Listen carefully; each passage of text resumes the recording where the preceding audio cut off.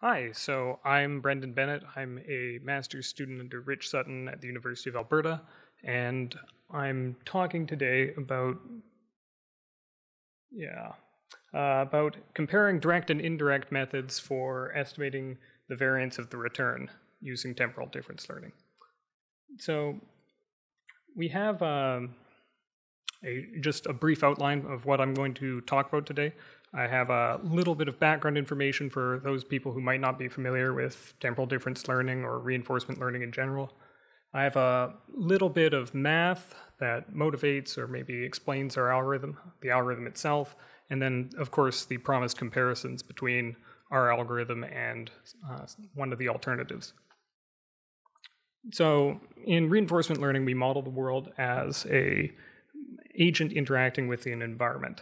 So the agent gets an observation, it selects an action according to a policy, executes that action, and the environment responds by giving it a reward and a new observation. The cycle repeats, and then you get a trajectory of the form, state, action, reward, and so on.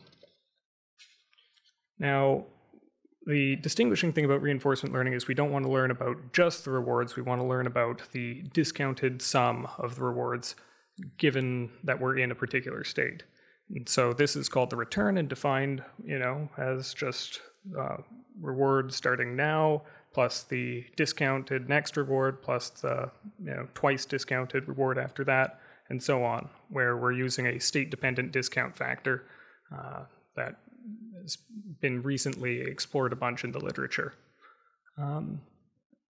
So the nice thing about this, the MDP framework and reinforcement learning, is that we have a recursive structure for the return so that we can express it in terms of the reward plus the discounted return starting from the next state.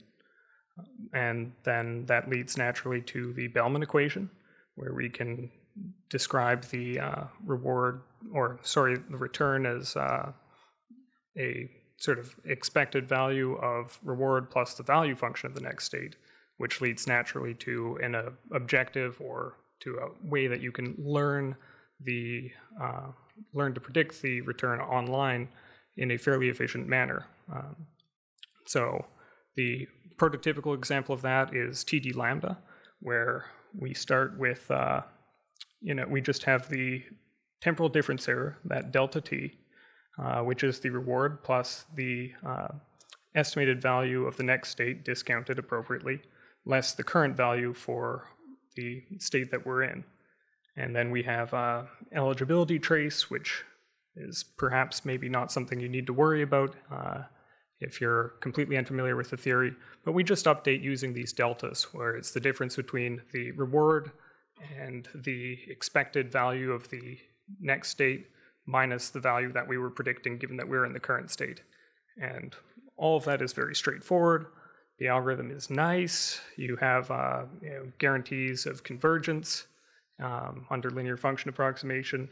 It's very computationally efficient, and it's an online algorithm, meaning that at each point in time you are using the most current information. You don't have to wait for a batch processing step in order to update your predictions. But despite how useful knowing the expected value is, it is kind of limiting because there's a whole bunch of other stuff that we can learn about the reward sequence and the return. And recently there's been some strides to do just that. The second most important thing to know about, arguably, after the expected value of the return is the return's variance, because you could have either very consistent mapping between an action and what the return is going to be, what you're going to get, or it could be much more scattershot, and if you only have the expected value, you don't know which of the two cases it is.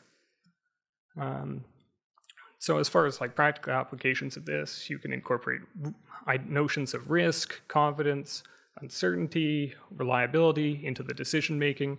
If you're deciding what to do based on the output of your learning algorithm, you can use it inside of the learning algorithm in order to do hyperparameter tuning. So for instance, adjusting step size or the trace parameter or whatever else have you.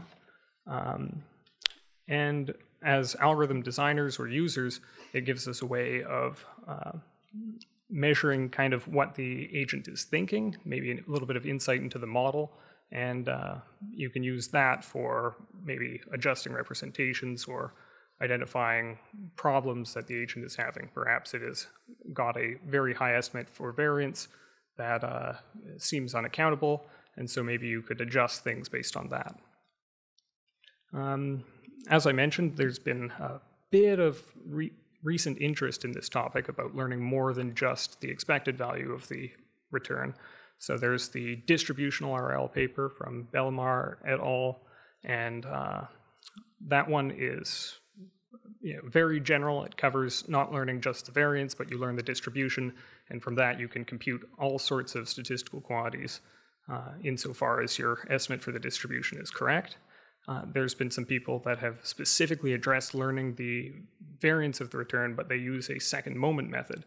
So the learning the variance of the reward to go by Tamar, and greedy approach to adapting the trace parameter for temporal difference learning by White and White, also co-authors on this paper. And so they do it by just sort of saying, okay, variance is going to be the second moment minus the expected value squared. They define a new approximation target for learning the second moment, and then they just compute the variance by using this new thing that they've learned minus the square of the value function. It's very nice in terms of the math, and the Tamar paper is particularly a thing of beauty, but in practice it has some issues. So here's the algorithm, and you see that we have the standard TD algorithm on top, learning the value function, and then we have a means of estimating the second moment where we're using the gamma squared as a discount factor, and our reward is the standard reward squared plus the discount factor times the reward times the value function before that we get from this new approximation target. And then everything proceeds just kind of as standard TD. Then you have a way of estimating the variance as this sort of second moment estimate minus the square of the value function estimate. As you might know, if you've done stuff like just data science, estimating the variance from the second moment kind of has numerical stability issues. And it also might have other issues in the sense that if you have a representation that's suited for learning the value function, that representation might not transfer over to learning the variance.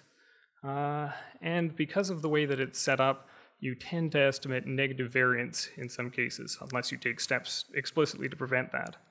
So why not use the more numerically stable approximation target based upon the central moment, just variance as defined in there. It's mathematically equivalent, but it might be nicer, it might lead to a better algorithm. Well, spoiler alert, it kind of does. So we have the some basic identities that allow you to see where we're kind of going with this. You note that the third one is the one that is worth paying attention to. So we sort of say, okay, well, what is the return minus the value function at the current time?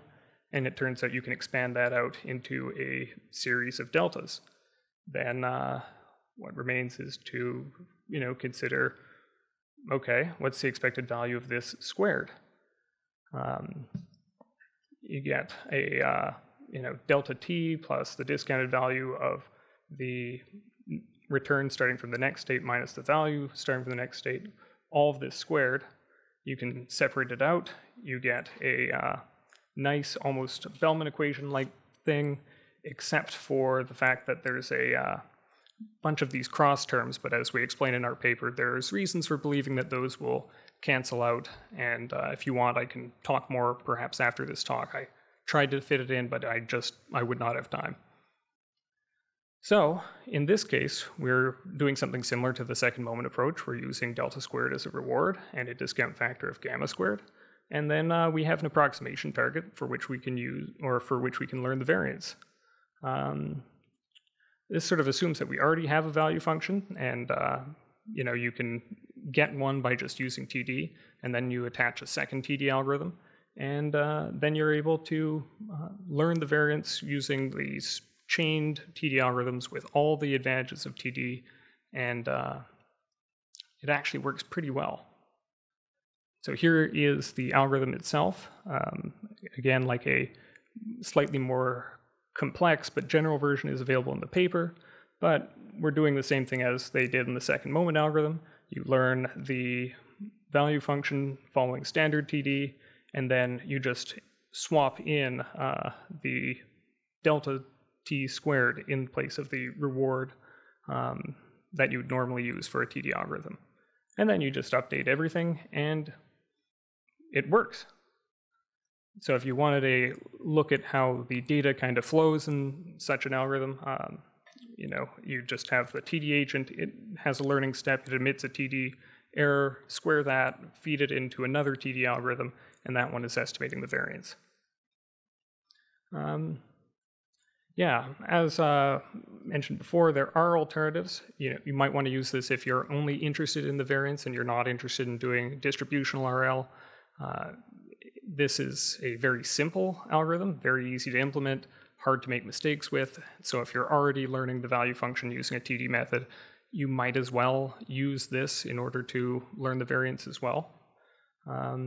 We suspected that there would be advantages given that we've noted problems with VTD, given that it can sort of give you strange or unwanted estimates, and naturally the second moment is going to be a much huger target, so you can expect that the stability will be kind of off. It'll be harder to learn. So here we have like the comparison just in terms of the data flow. They're both TD algorithms. VTD is slightly more complicated, but they're trying to do the same sort of thing. Now we get to the empirical results where we actually test these intuitions and see if we've wasted our time. So in the Tamar paper, they tried to estimate the variance using this long chain where the agent starts at the left-hand side and then with probability 0.7 transitions to the right. So it's just a standard random walk or biased random walk. And then the features are one bias feature and then linear features as a sort of, so state 1 would be 1, state 2, 2, state 3, 3, and so on. We rescaled them because we were having problems getting VTD to converge at all using this by just dividing by the total number of states. And then when it came to estimating the variance, they augment the features they use for the value function with a quadratic one where it's just one, the previous one, but instead of it being 1 over 30, it's going to be 1 over 30 squared, and so on. So, you just run these algorithms and you see kind of how they behave. So we start off with the value function. Initially it has relatively high error, and then once it begins to learn, then both the direct and the indirect methods start to converge. The interesting thing to note is that the direct method converges a little bit faster, and it certainly converges to a lower asymptotic error. So there's some evidence that this case is one of the ones where dVTD is going to outperform VTD. But perhaps it's an artifact of hyperparameters. If we change the settings, maybe we could get something better. That turns out to not necessarily be the case. If you look at the step sizes that we swept over, in all cases, dVTD is more robust. It still manages to learn quickly, effectively, to a lower error. And even with the best choice of step size that we could find for VTD, it exhibited worse performance than the direct method. And so if you look at what they actually converge to in terms of the estimates of the variance for the states, you notice that VTD actually seems to track a worse target, whereas the direct method cleaves almost entirely to what the true variance is in this domain. However, that's kind of an artificial example. Maybe there's different behavior in something more complex, so we tried it out in Mountain Car. Now, Mountain Car is kind of a standard reinforcement learning test bed. You have an agent that is in control of a car. It wants to make it all the way up to the hill, but it is not able to just accelerate and go up to the top, so it has to build up momentum by traveling backwards and then using the additional speed it can build up in order to slowly ramp its way up to the top of the hill.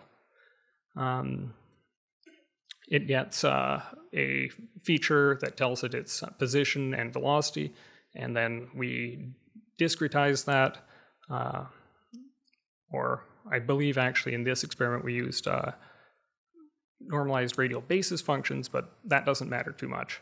So as before, we're focusing on the prediction setting, not the control setting. So we first trained an agent to solve this task, then froze its policy, and then we used that to